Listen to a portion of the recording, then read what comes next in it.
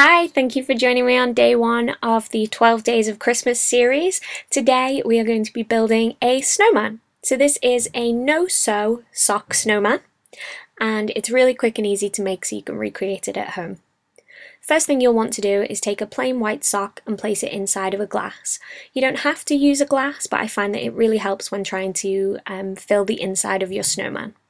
I'm going to be using some rice at the bottom of the snowman just to help to weigh it down, but if you want to make this as a teddy bear you can ignore this step, or if you want a really durable heavy ornament you could use just rice. So once I've got some rice in the bottom there, I'm just pulling the sock up to make sure that the heel is hanging over the edge of the glass so it's out the way, and then I'm going to start stuffing the inside of the snowman. You can use stuffing that you can buy online, or you could use the inside of an old pillow or an old teddy bear that you're going to throw out. So once you've got them nice and full, you just want to slide the top of the sock off the glass and use a clear elastic or some string to seal off the top of your sock. So you want to make sure he's nice and podgy and squishy. You don't want a really skinny snowman, especially because we're going to use some of that filling to create the head and the arms. So to create the head, it's really simple. You just take another clear elastic or a piece of string and just define kind of the top third of the snowman as the head area just by squeezing it and tightening the elastic around it. So now we've got that done, I'm just going to take two small sections from each side, and again using a clear elastic just to find two small squishy podgy arms. Now if you wanted to, you could use some cocktail sticks or anything else that you have at home for the arms, but I think it's quite nice to have the podgy arms. To decorate the face and the body of the snowman, you could use some small pom-poms or some buttons, and I'm just showing each of those options here. I decided for this snowman that I was going to use a combination of the two. So for the nose, previously I have used a cocktail stick that I've just dyed orange, but for this snowman I'm going to use a yellowy orange fluffy pom-pom. So now for the snowman's hat, I'm taking another sock. This is actually a man's sock, it's a little bit longer, which means that I'll have a nice long scarf. So I'm just turning over the cuff of the sock a couple of times to give the effect of kind of the rim of a beanie hat. So now I'm just going to take some scissors and snip off the excess of that white sock at the top.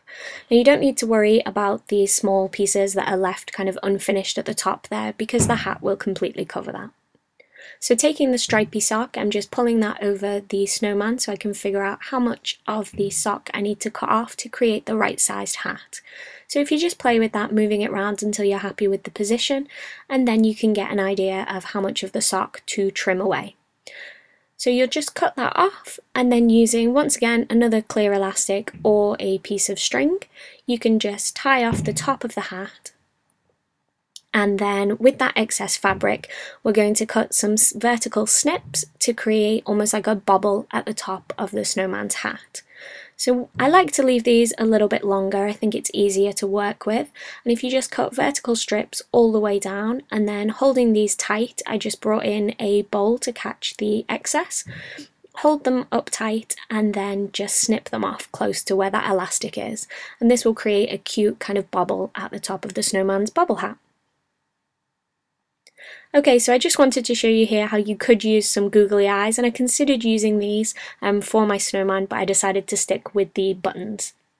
So now I'm going to cut the rest of that sock in a somewhat of a straight line down towards the toe. And this will create the long strip of fabric that's needed for the scarf. So I mentioned earlier in the video that this is a man sock for the hat and the scarf portion. That's just because it's a little bit longer and it means that the scarf can be a little bit bigger. There'll be two snowmen shown in the picture at the end of this video. One was created using two women's socks, and this one here is created using two men's socks, and you can just see the difference in the size of the scarf. I think I like this one a little bit better. So I'm just rolling that scarf up and stretching it so it creates kind of a tube. It will naturally roll in on itself and hide those cut edges so you don't see them. So now I'm going to place the scarf around the snowman, and again just play with that a little bit until I'm happy with the position. And then in order to hold that down in place, I'm just going to take a small amount of my Tombow Mono glue, and I'm just going to use that to hold it in place. Now, you could use a fabric glue if you have that on hand, but the Tombow Mono Glue or just a multi-purpose wet glue will also work for this. So now our snowman is starting to take shape. I think these guys are really cute. You can make them in all different sizes depending on how much stuffing you include and how tall you make them. So I think I might make a snowman family at some point as well. And I think the striped scarves work really well, the striped socks work really well to create the scarf and the hat, but you could use any kind of pattern. If you have some Christmas socks, they might work really well, or even just some plain red socks. So I'm just using a elastic here to hold down the scarf. I just want to hold that in place while the glue dries. Usually when I'm doing a paper project, I'd use a paperweight or an acrylic block. So the elastic is just serving the same purpose. So again, I'm just using the glue to place the button eyes in place, and I'm using it for these 3 kind of buttons across his body and for the pom-pom nose as well. It just takes a couple of seconds for the glue to stick to the fabric, so if you just hold it in place with your finger, then it should be fine. Once I've got all 3 of the buttons in place, I decided to add some finishing detail to the scarf by again just cutting some vertical slits in the same way that I did with the hat, just to create a fringed ending for either side of the scarf. Again, you don't have to do that, but I just think it's a nice finishing touch. So once I had that scarf finished, I decided I wanted to move the placement of it just slightly, and I wanted one part of the scarf to be stuck down across the body. So this step again is completely optional. I just wanted to make sure that the scarf stayed in place exactly where I wanted it. So I'm just peeling away the elastic that was holding the top part of that scarf in place, and I'm stretching the scarf along to where I want it to sit, and I'm going to place a small dot of glue underneath and again hold that down with an elastic.